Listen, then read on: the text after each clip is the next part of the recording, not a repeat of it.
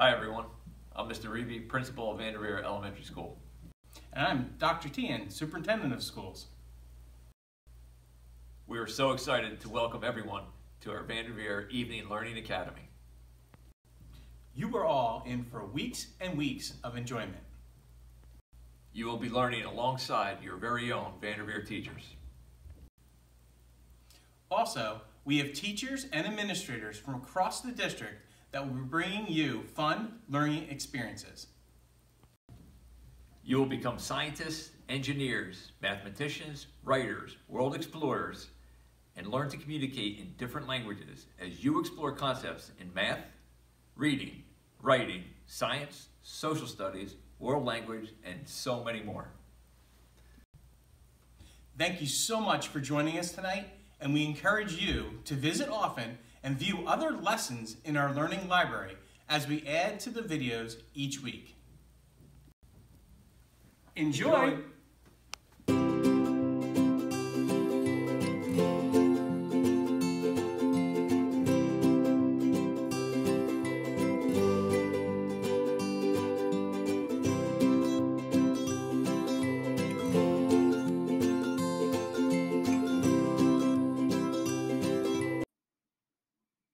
It's so easy with Mrs. Mack.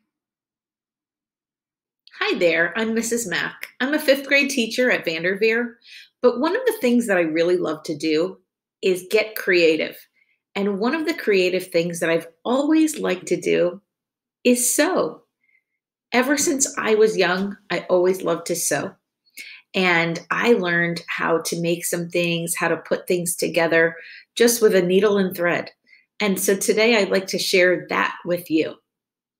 So what you'll need is a needle, some thread, and some fabric. That's it. Maybe you have some felt at home from the craft store. If you do, if you have one whole piece and even a scrap of another color, that will work for what we're going to put together today. Maybe you don't have any fabric, but maybe you have some spare socks. What? Everybody seems to have some spare socks around. There always seem to be socks that are disappearing in the dryer. So if you have spare socks, you can practice on those. What do you think of that? You can even sew some buttons and make it into a face like a puppet. Today, we're starting with the basics, a needle and thread, and you and me and us creating something new together. Take a look while I show you my materials. These are some things that I have in my sewing kit. I have a pair of scissors. I have all this thread. You might be wondering, why all that thread? Well, it's a good idea to match up your thread as close as you can to the color of whatever you're sewing so that your stitches don't show. Does anybody know what these are? That's right, they're needles. They do the job of sewing. So I have thread, I have needles, I even have a special tool called a needle threader, and I'll show you how to use that to thread a needle if you'd like to, or you can try without it. We'll see how you do. This, does anybody know what this is? It looks like a little hat for my finger. This is called a thimble. I can wear it on my finger while I sew and make sure that I don't stick my finger with the needle. So it's something that's there to protect it. And then I have this as well. I use this for measuring. Does anybody know what this is called? It's similar to a ruler, but it's actually called a measuring tape. So before we do anything else, I want you to think about what you have around where you live that has been sewn together. What's made of fabric? What's something that you put on, or that you snuggle with, or that you lay your head on, or that you look at that someone has sewn together with thread. I would like to give you a minute to run around your home and look for something. See if there's something squishy and cuddly, maybe something on your bed. See if you can find that. Okay, so for this project, you'll need 2 different colors. Okay, I've chosen to use this, and I have a piece that I've already done some crafts with that's this blue color. So I folded this over. I just folded the end up. And then I want it to be about in thirds. So one part folds up and the other part folds down and goes all the way to the bottom, like that. Okay. Here's what I'm going to sew. I'm going to sew this line right here, and I'm going to sew this line right here, and that's it. Okay. I'm going to get a little more fancy after, but that's what I'm going to do to make this little pouch that I'm going to use to hold some things. So I had my thread with me all the way along, and I'm going to cut it here. You could add a little bit more just to make sure it's long enough. And there I go. I snipped the end. Now I need a needle.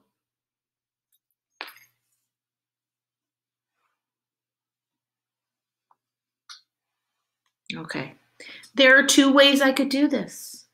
I'm going to try to be really clever and see if I can get this piece of thread through the eye of this needle. Who thinks I can do it? Some of you do think I could do it. Who thinks they could do it? All right, you'll have your chance to try after. Let's see how I do. Drum roll, please.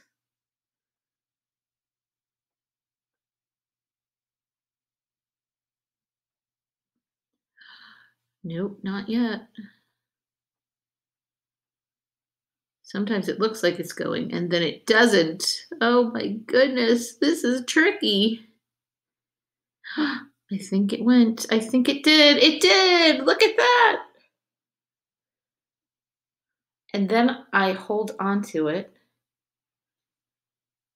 I want to make sure that the thread doesn't come out on the other end. So I want to match up my 2 ends of the thread. And I am going to make a knot. There are a lot of things that go into sewing, right? So now I have to make a knot. I'm going to hold on to this end, and I'm going to wrap this around my finger. And now I'm going to slip that off the end of my finger and tuck it through the middle. And then I am going to pull it closed. Ta-da! Now I'm going to see if I can make another knot right on top of that because I don't want it to slip out. There it goes. I am going to go ahead and do a 3rd knot. I know that sounds crazy, but now I know for sure it will not slip through my fabric. And now I have a nice big knot that will not slip through my fabric, and I will be able to sew. Now, don't worry if you were not able to get that through the needle. You can also use the needle threader. Let's see if I can do it faster with a needle threader. Here's my needle threader. How is that possible? Well, I'm going to pinch this with my fingers, and I'm going to see if I can do it. Now, even though it looks like it's bigger, I got lucky that time. It went right in. Now, look at that. The needle is suspended, it's hanging down. Okay, Now I take my thread. Now this is a different piece of thread. I'm actually going to use the one I already put the knot in. But if you're using your needle threader, you're going to put the thread through the hole in the needle threader. I think it went through. And then pull it out the other side like this. And again, you will have measured or made sure that you had at least enough thread to do the whole job. And now I'm going to hold the needle and pull this through, and like magic, it stays. And then I want to pull one end, and then my thread looks like this. And then just like I did before, I would put knots on the end. Okay, so I'd like you to go ahead and try your best to thread your needle. If you need to pause the video while you do that, feel free. And we'll see if this is the right size. I think this will work. Good. Okay. So that's what it looks like on the side. Okay. All right, now I'm going to open this back up because I'm not going to sew this part. This is what we can call the flap. This one is the pocket. So here I go. So for sewing, I'm going to go up and down through the fabric, okay? I'm going to start, let's see, I'm going to start on this side. I am going to pick this edge up, and I want to hide my thread underneath. So there it is. It's going through. It stopped. It stopped because I made that knot before. If my thread goes all the way through, that means my knot needs to be bigger. And now it's hidden inside this pocket. Okay. Here I go. You want to put your needle then down back through the fabric. Okay. And we're going to go down and through the back. You can see my first stitch, and then back up. If you've never sewn before, then this is a good way to give it a try. And then I'm going to make another stitch down.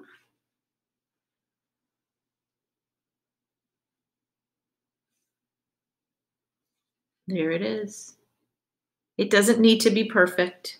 This is my piece that I'm using to learn. Up through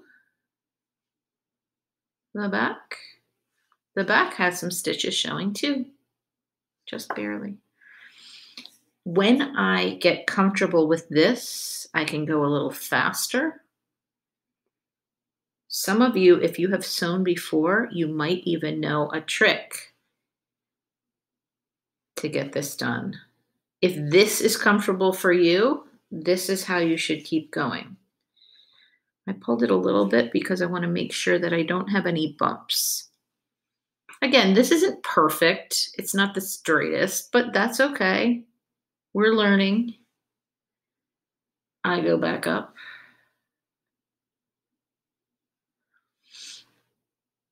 I go back down. All right, one more like this, and then I'm going to show you how to do it even faster. Up. And now I can see it's like a pattern, right? Okay. This time I'm going to do a trick. Put it down through here. And then instead of going all the way through, I'm going to poke it back through the back. I'm going to poke my needle back up. Huh, look at that. Do you think you could try that? Then we're going to poke it back through the bottom again. Take a look. There it is. I'm going to try to keep it nice and straight, and I'm going to push it back up again.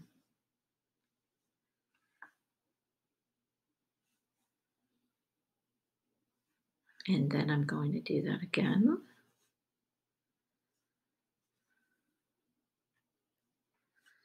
And again, I am getting close to the edge here. Let's see if this looks pretty good from the back. Hey, not bad. See how yours looks too. Okay. Now I am going to put this back through, and I am going to try to only go through one layer so that my needle comes out in the middle. I almost got it. Let's see. Let's try that again. There we go. All right. I want to make sure this is nice and smooth. Doesn't have a lot of bumps, and I am going to go ahead and make another knot. So I will take this end. Sorry, it's a little blurry. Let's see. Here we go. Take my needle and put it right through the middle of my loop. And pull gently.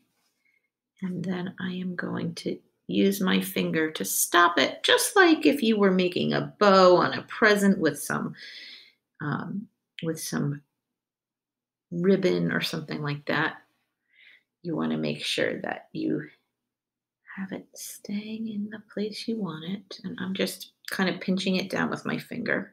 And I'm going to do my third little loop around. This goes over, this goes through, and then I pull it. And I'm using my finger to stop it from coming out. And I think that's good. What do you think? All right. I'm going to snip the end. I have my pouch half done, but in my imagination, I can picture it. I can picture what the other side will be like. Okay, you are going to try to do the other side. I'll sew it, and I'll meet you right back here to see what happens next. It's almost done. Can you believe this? Oh my goodness. Look at that. My stitches are hidden. I can put all kinds of things in here. I'm going to put my pens in there.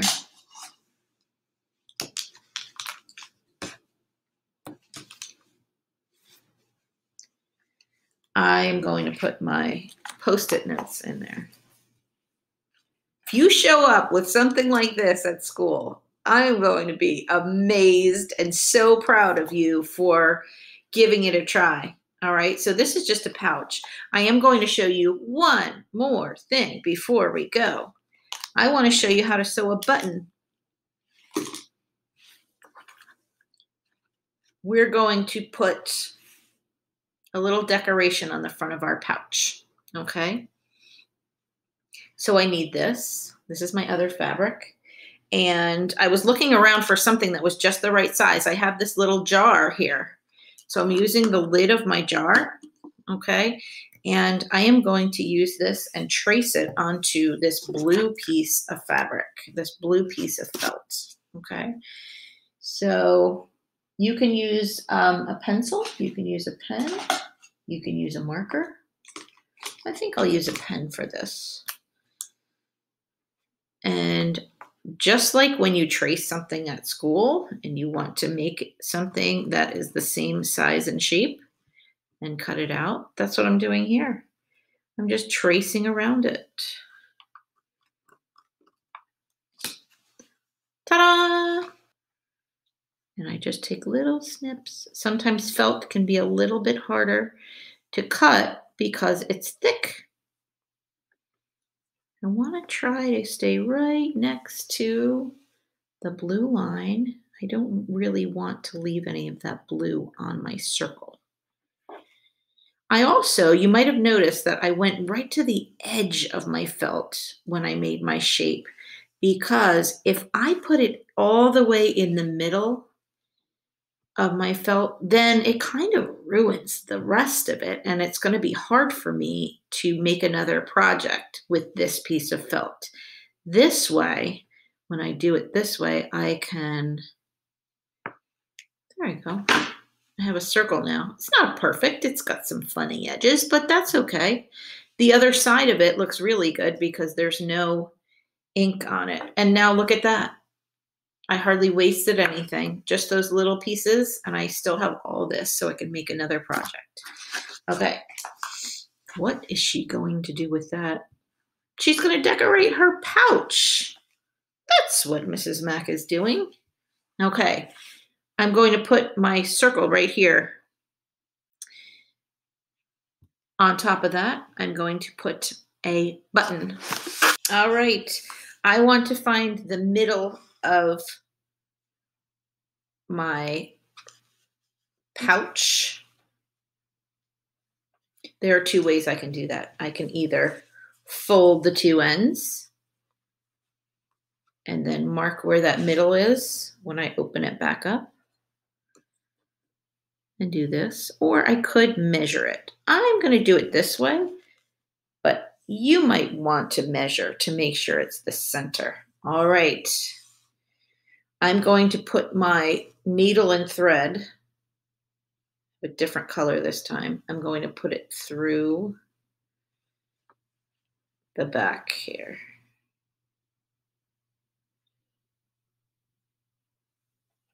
Up through one of the holes in the button. There are a couple different ways you can sew a button, but I'm going to show you this way, where you go up and down through the button holes on one side.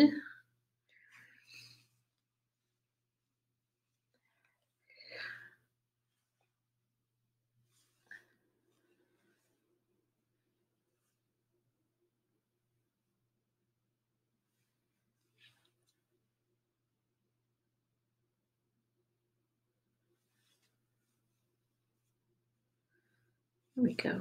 And I'm going to do this up and down a couple of times. Let's say I'll do it 3 times. That was twice.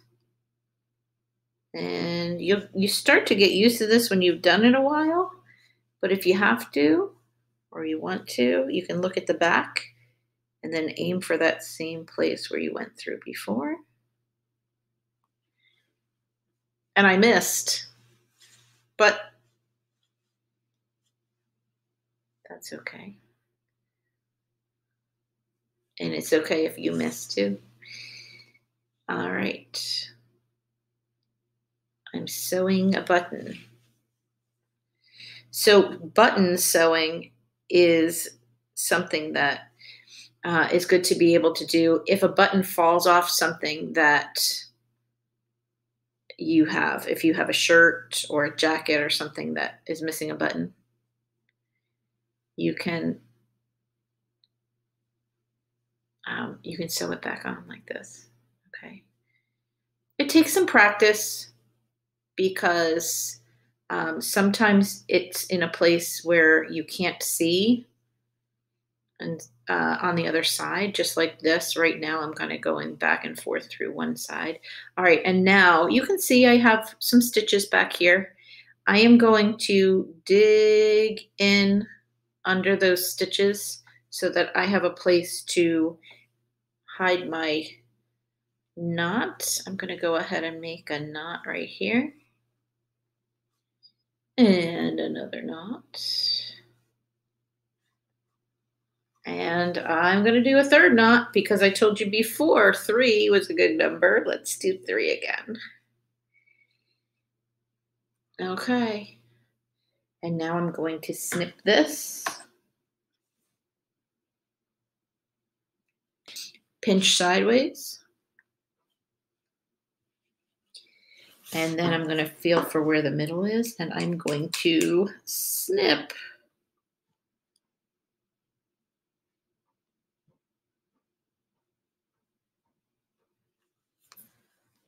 go. I'm going to snip it a little bit more. And I'm not exactly in the middle, so I'm going to snip a little bit more this way. And now, dun da da da. Look at that. It's closed. I won't lose everything. But here's what this circle's for. I am going to cut, I'm going to fold this in half. And I'm going to make a snip here. You don't have to do this part if you don't want to, if you like yours the way it is.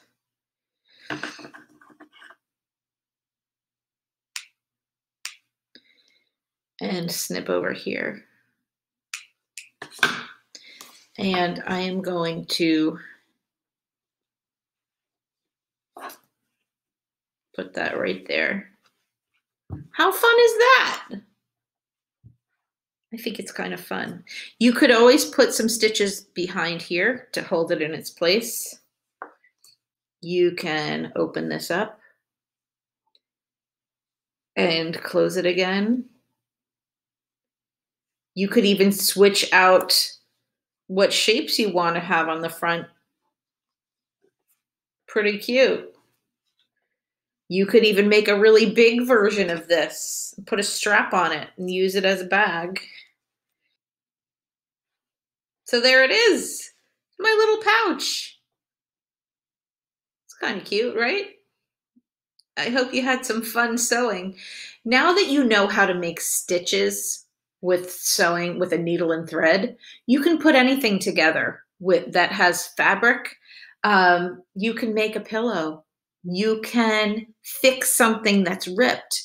You can sew a button.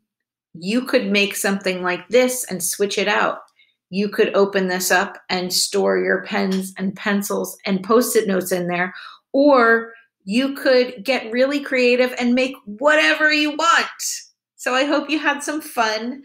I hope you learned just the basics of sewing. That was all I wanted to show you for now.